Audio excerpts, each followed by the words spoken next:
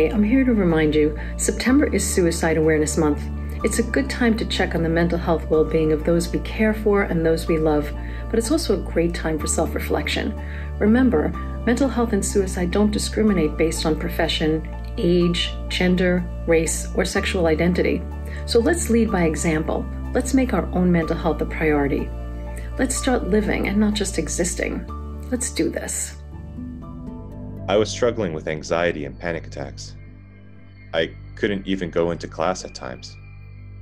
Ever since I decided to get help, my anxiety decreased extremely.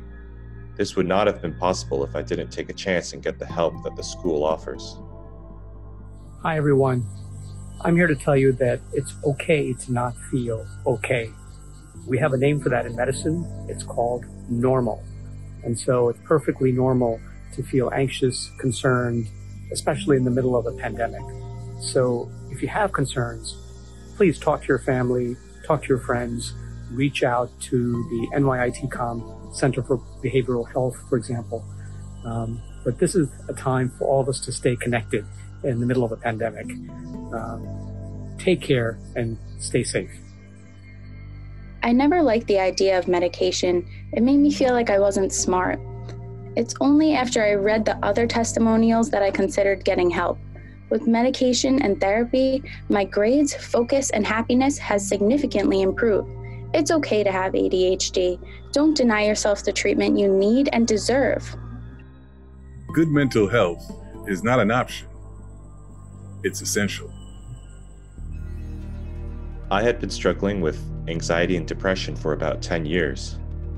No one would have guessed it. I was anti-medicine, thinking it was for crazy people. Seeking out help changed my life for the better.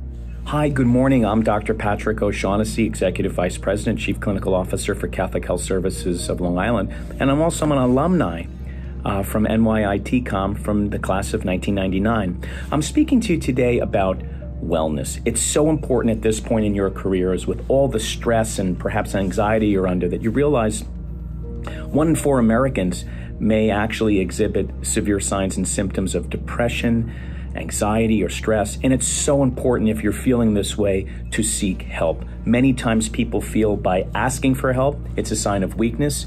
It's actually a sign of strength. Take care, be well, recognize signs and symptoms of depression, seek treatment early. I had ADHD before starting medical school. I did not want to be associated with the stigma of being on medication. After coming to the clinic and getting placed on the right medication, my symptoms are managed and my academics are very successful. Hi, my name is Dr. Hala Sabri, and I'm an emergency medicine physician and a NYITCOM graduate. In a time when society and healthcare systems are pushed to an extreme with COVID, it is necessary to recognize the importance of taking care of ourselves. Suicide Awareness Month is crucial to the health and well-being for each of us. There are many avenues of support, including support groups on social media like mine, Physician Moms Group. There are resources that each of our medical schools, state medical societies, and our specialty organizations offer. And don't forget, there's a national helpline as well. We are here to help. I was a second-year medical student. I was reluctant to seek help. People close to me convinced me to try. My only regret is not coming in sooner.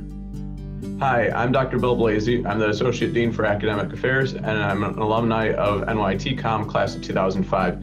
I think it's really important to know that it's okay to ask for help when you need it. There's always someone around that's going to be willing to offer that helping hand and get you through a tough time. And so if you ask for help, they're going to help you out. I know personally that I did that when I was a medical student, and that's how I made sure that I was successful getting through medical school and being able to take care of patients and care for others. So I just hope that you feel safe and comfortable to do the same if you need it. With graduation around the corner, the pressure of getting a job, passing the boards and more made my anxiety extremely high. I would cry and get panic attacks often. With the right medication and therapy, I feel like a new person. Seek help regarding your mental health. As the fall term is just beginning, remember, mental health and physical health are completely interdependent.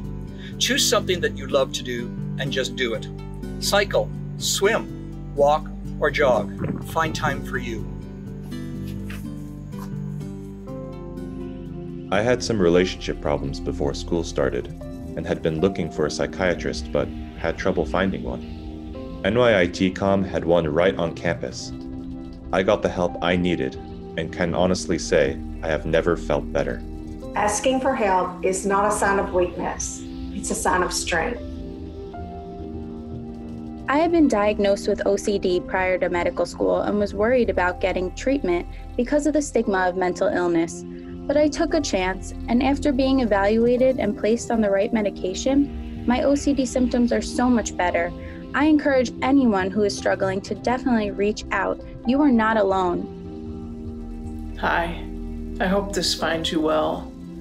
September is Suicide Awareness Month. And with this, I want to encourage you to be mindful of your mental, physical, and spiritual well-being, and also remind you that you are not alone. It is difficult to anticipate the demands of medical school. Reaching out for help when resources are available is never shameful and an important skill. It may become the most important decision of your career. We're here to support you. It's hard to put yourself first when we're studying so much, but you need to be healthy yourself before helping others, and mental health is a huge part of that. Hello. September is Suicide Awareness Month. It's time to reflect on the mental health well-being of those we care for and those we love. Mental health, cardiac health, preventive health is all part of how we take care of our patients and ourselves. Please lead the way by making your own mental health a priority. Healers need healing too.